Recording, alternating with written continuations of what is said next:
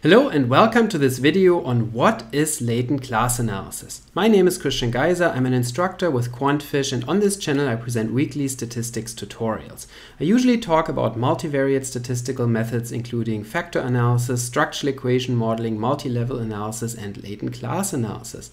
If this is something that interests you, then please consider subscribing to this channel. Also, don't forget to check out the description for additional resources including workshops that I offer through QuantFish.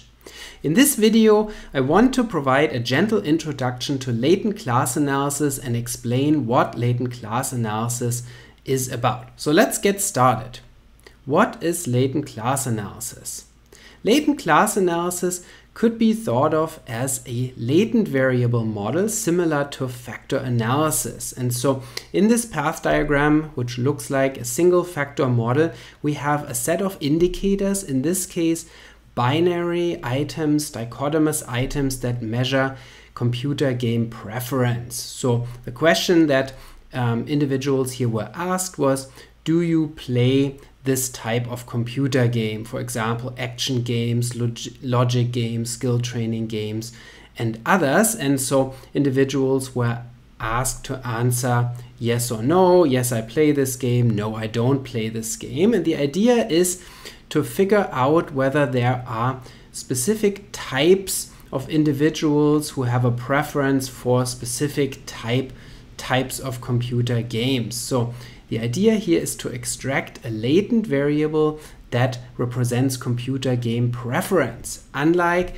a factor in factor analysis, the latent variable in latent class analysis is also a categorical variable, meaning it is not a continuous factor, a dimension that is being measured, but rather the values of the latent class variable are different categories. For example, players versus non-players, or individuals who prefer action games as opposed to logic games. So this is something that is qualitative in nature, where individuals are not necessarily ordered on a continuum of computer game frequency of playing, but rather what matters here is the type of game that individuals play or not. And so latent class analysis then is a latent variable model where the latent variable is categorical rather than continuous, and also where the indicators are categorical, so binary or ordinal. That's what classical latent class analysis deals with: binary or ordinal indicator variables, items, and also categorical latent variables. We can put latent class analysis in the broader context of latent variable models to see how it compares to other types of latent variable models. And so what is useful here is to look at the latent and observed variables and their scale level. So when we have observed variables that are categorical and our latent variables are also categorical, then we have LCA, here shown in green.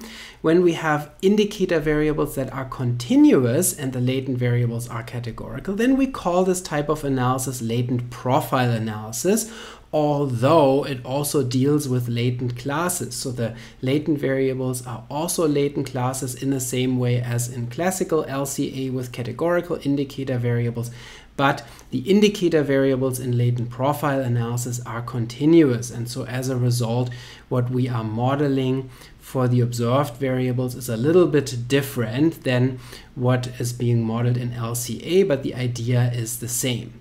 On the other hand, we have latent variable models that deal with continuous latent variables, and depending on whether they use categorical indicator variables or continuous indicator variables, we either have item response theory models, which deal primarily with categorical, binary, or ordinal indicator variables, or we have structural equation modeling and factor analysis, which deal primarily with continuous variables, although there are also estimation methods in factor analysis and SEM that can handle binary and ordinal variables. So you can see that latent class analysis fits right in to the set of latent variable models, and the characteristic feature of LCA is that the latent variables are not continuous, but rather that they are categorical.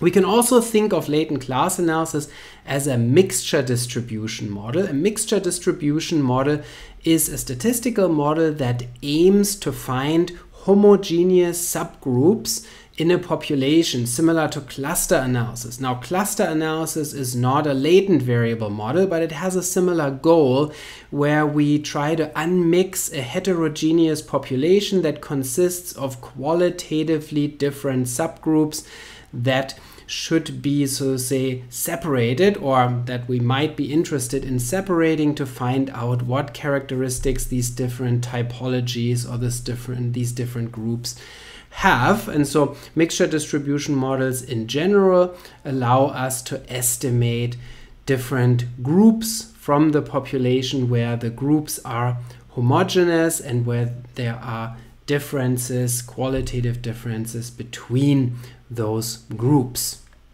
Furthermore, latent class analysis could also be seen as a data reduction technique, similar to exploratory factor analysis. And the idea here is that with our categorical items, we have a whole set of response patterns. So you can see here response patterns printed from an LCA program. Specifically here, Mplus was used to estimate a latent class analysis. And you can see that we have across these 5 items here that were considered a total of 31 different patterns that were observed with zeros and ones. Those were binary items where 0 indicated I do not play this type of computer game and 1 indicated I do play this type of computer game.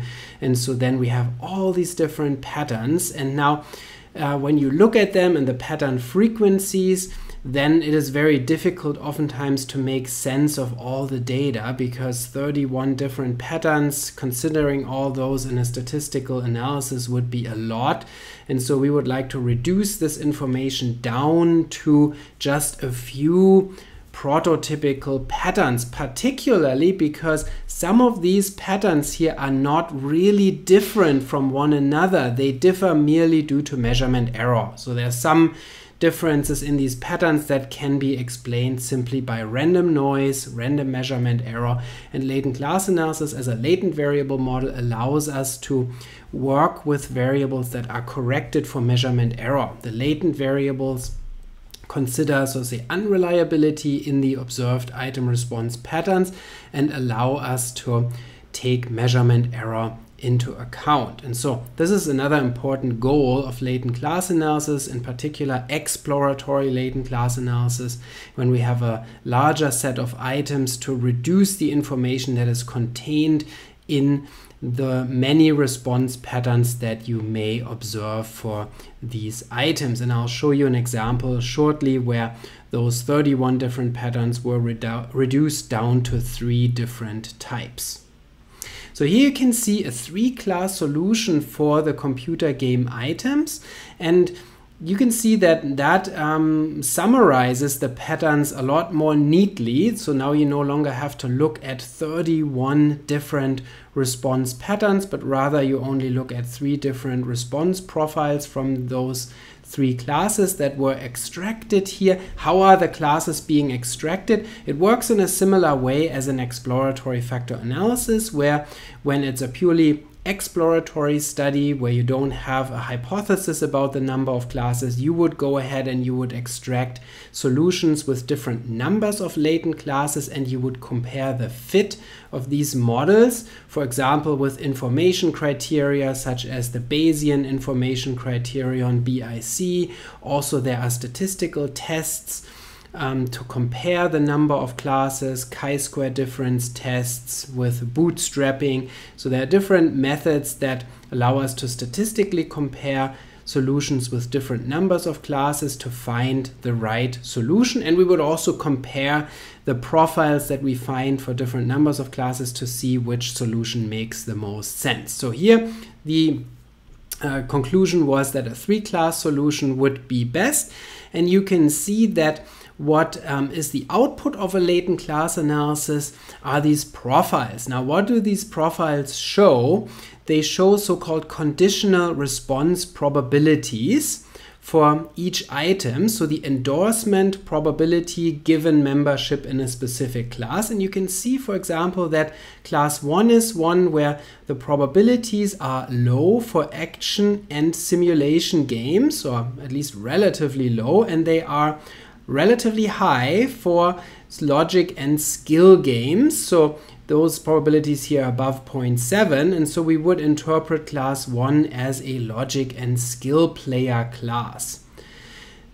The class 2 is one with low probabilities on all items, so this would be interpreted as a non-player class because their probability of endorsing any of the computer games is below 0.1, so less than 10%.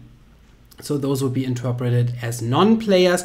And class 3 shows the opposite pattern of class 1, where those individuals reported that they do play action and simulation games, but that they do not play logic and skill games very often. So it's kind of like a mirror image of class 1, which is interesting. And so you can see that clearly these classes are qualitatively different. Here there's not really a quantitative difference other than that class 2 doesn't play any game at all, but then between class 1 and class 3 there's really a qualitative difference. It matters to say what types of games we are looking at. So that's one type of parameter that latent class analysis estimates, are those conditional response probabilities for each item in each class. That's the parameter type number 1 in LCA, and the parameter type number 2 that is estimated in LCA are the class sizes, because we also want to know what is the probability that a randomly selected individual is in class 1, 2, or 3. And so those are given here in the legend, where you can see the percentages for each class. Class 1, in class 1 we had about 19%, in class 2 about 50%, and class 3 about 32%. You can see that these percentages add up to 100%. So according to latent class analysis, everybody has to be in one and only one latent class. So the classes are exhaustive and mutually exclusive. You cannot be in more than one class, and you have to be in one of the 3 classes. That's the idea. So then it's important that you extract enough classes to where everybody can be in a meaningful class, so to say, where the model provides a good fit to the data. So you can see that this is a much more compact solution compared to looking at 31 different response patterns. Now individuals are assigned to one of 3 classes. The classes have a clear interpretation. We have reduced our data down to 3 meaningful groups that differ qualitatively with regard to these computer games.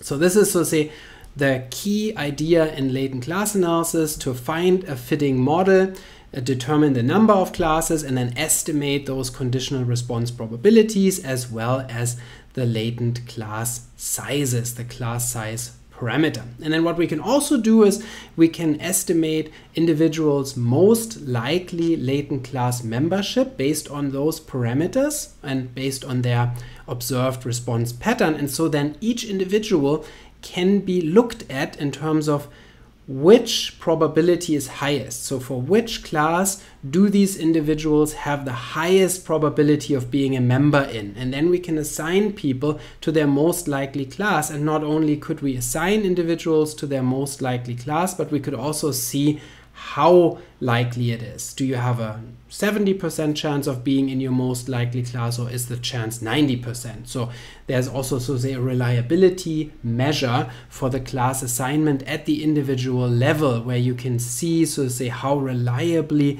individuals are classified. And you could look at the average class assignment probabilities as well to determine overall reliability of your classification model.